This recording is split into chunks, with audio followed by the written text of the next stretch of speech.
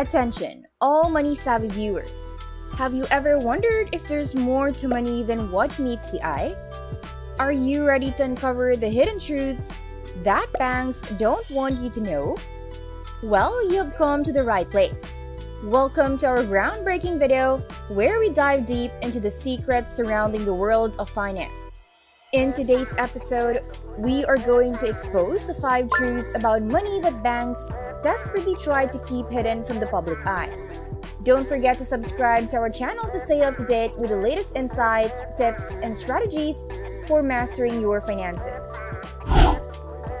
Banks serve as a fundamental support for any economy, and even the Federal Reserve functions as a bank with a unique ability to create money.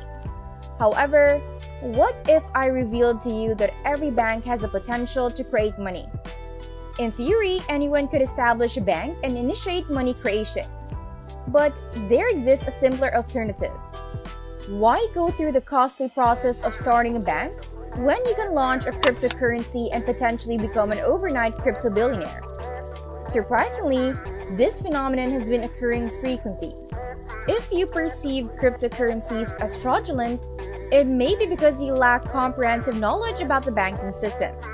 In this enlightening video, we will explore 5 hidden truths about money that banks deliberately conceal. The revelation of these truths has the potential to disrupt the banking system entirely. As Henry Ford once stated, "It is fortunate that the general population lacks a deep understanding of our banking and monetary system. If they did, a revolution could erupt by tomorrow morning." Number 1. Investing your money in a traditional bank may not be as beneficial as it initially appears. Consider this. How much interest do you expect to earn by depositing your savings in a bank?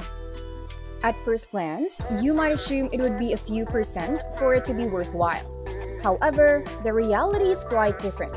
Prominent banks like Citibank offer interest rates of less than 0.5%, and there are other banks with higher rates that fall below 1%.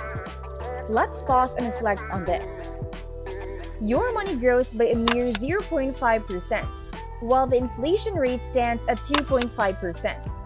Consequently, the actual value of your wealth decreases each year. It would be more advantageous to spend that money today rather than keep it in a bank. The purchasing power of your money in the future will be significantly lower than it is now. Additionally, during times of skyrocketing inflation, asset prices like homes and stocks can rise exponentially, as we have witnessed in the past year.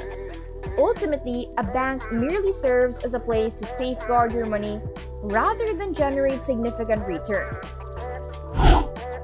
Number 2. Here's a revelation.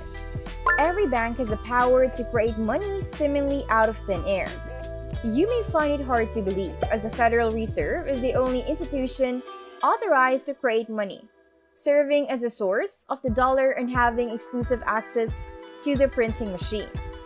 However, the banking system operates in a manner that allows every bank, whether local or global, to create money to a certain extent based on the amount of money deposited by individuals. Let's say you deposit $1,000 into Bank A. What does that bank do with your money?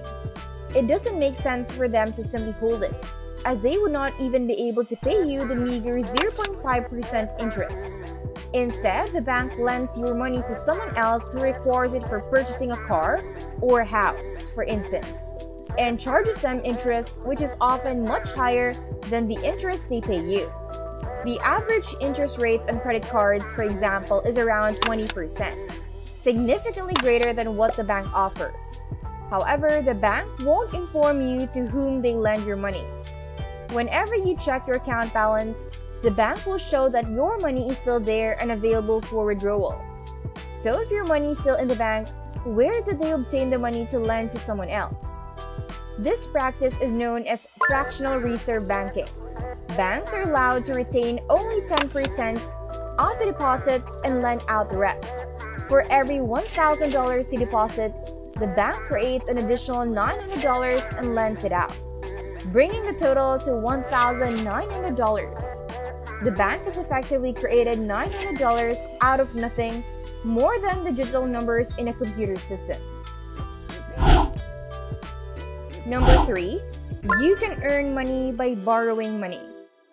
In July 2012, Mark Zuckerberg financed his $5.95 million Palo Alto home that's 3 miles away from Facebook's headquarters with a 30-year mortgage. At the time, he was 28 years old and the world's 40th wealthiest person, worth an estimated $15.6 billion. The question is, why would you get into debt when you have billions of dollars and can easily afford it? If he wanted, he could easily buy a dozen $6 million homes in cash without batting an eye. So why get a mortgage? The answer is, it's free money. Sounds unreal, I understand. Who would give you free money when you are already a billionaire? I mean, why would anyone give anyone else free money unless it's charity? It all has to do with interest rates. Remember when we talk about banks giving such a low ROI that it doesn't worth keeping your money there since it doesn't even beat inflation, so you are losing money? Well, in this scenario, it's the other way around. The inflation rate in the US is 5 to 5.25%, so any money you borrow that is below the inflation rate is considered free money. Zuckerberg's mortgage rate was just a little over 1.05%. If you do the math, the bank is a loser since the mortgage rate is below the inflation. You don't have to be the genius to do the math. For the sake of example, let's say you borrow $1 million at the rate of 1.05%. The average rate of return on a savings account is 2.4% before the pandemic and now less than 1%, but let's just stick to 2.4%. Meaning that even if you deposit that $1 million in another bank, you end up making $24,000 a year while you only have to make a monthly payment of $10,500. That's 1.05% to the bank that lent you that money. Imagine if you do that with $100 million, or how about $1 billion? When you can borrow for free, there's no point in tying up your own money when you can use that money for more profitable things. Of course, when we are talking about small amounts of money, this might not make sense because the difference isn't that big. However, when it comes to large sums, playing around 1, 2, or 0.5% could potentially mean dozens of thousands of dollars, if not hundreds. Number 4, the wealthier you are, the more favorable terms you can expect when dealing with banks. It is important to remember that banks are not charitable organizations. They are profit-driven businesses with shareholders to whom they are accountable. Their primary goal is to maximize profits, and if their lending practices are not profitable, they won't survive. That's why they feel more comfortable lending money to wealthy individuals compared to those with less wealth. When you're a billionaire, for instance, the bank can rest assured that you are highly unlikely to default on your loan. And in the rare event that you face difficulties in making your monthly payments, you have the option to easily sell a portion of your business to repay the mortgage. This significantly reduces the risk for the bank when lending money to you, making it almost risk-free.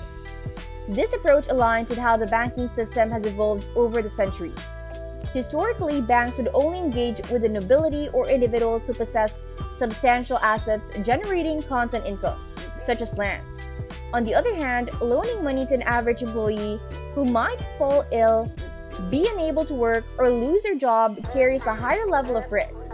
While it's easy to criticize banks for this distinction, think about it from a personal perspective. Would you feel comfortable loaning money to a friend who struggles to make ends meet, or a friend who has a thriving business? The answer is likely the latter, no matter how harsh it may sound. If you aspire to secure a lower mortgage rate, obtain better credit card terms, or enjoy improved borrowing conditions, you need to improve your financial situation first. Banks also offer lower mortgage rates as a means to establish strong relationships with wealthy individuals.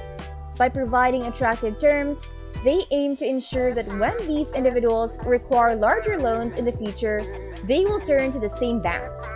It is a mutually beneficial arrangement. Technological advancements like blockchain and cryptocurrencies hold promise in transforming and democratizing the banking industry to some extent. In fact, banking has already become more accessible to everyone compared to 100 years ago. However, the influence of wealth and financial status on obtaining favorable terms from banks is likely to persist, as banks continue to prioritize profit maximization and risk mitigation in their lending practices. Number 5. Credit cards can be likened to nuclear weapons in the hands of banks. The alarming truth is that 70% of Americans burdened with credit card debt admit they're unable to pay it off within the current year. This realization raises serious concerns. Unlike a mortgage with a relatively low interest rate, credit card debt often incurs exorbitant rates, averaging around 20%. If individuals are already struggling to meet their credit card debt obligations presently, it is unlikely that they will be able to do so in the future when the debt has significantly grown. In essence, this suggests that a significant portion of Americans, approximately 70%, is teetering on the edge of a debt trap. Additionally, over half of those surveyed, a staggering 56%, revealed that they have been grappling with credit card debt for at least a year. Moreover, the majority of these individuals anticipate carrying this burden for years to come. Nearly 20% estimate that it will take them more than 3 years to fully settle their debt, while approximately 8% confess to not knowing when they will be able to pay it off. This situation plays into the hands of banks, who often amass substantial fortunes through such circumstances. Many individuals habitually spend without considering how they will repay their debts. They become accustomed to a particular standard of living and are determined to maintain it even if they cannot afford it. Consequently, banks persistently target consumers to entice them into acquiring new credit cards. Let me be clear. Responsible credit card usage can be beneficial for building one's credit score. However, if one lacks financial responsibility, succumbing to the debt trap should be avoided at all costs. And that's a wrap for today's video. We hope you enjoyed learning about the incredible facts and stories we shared on our channel.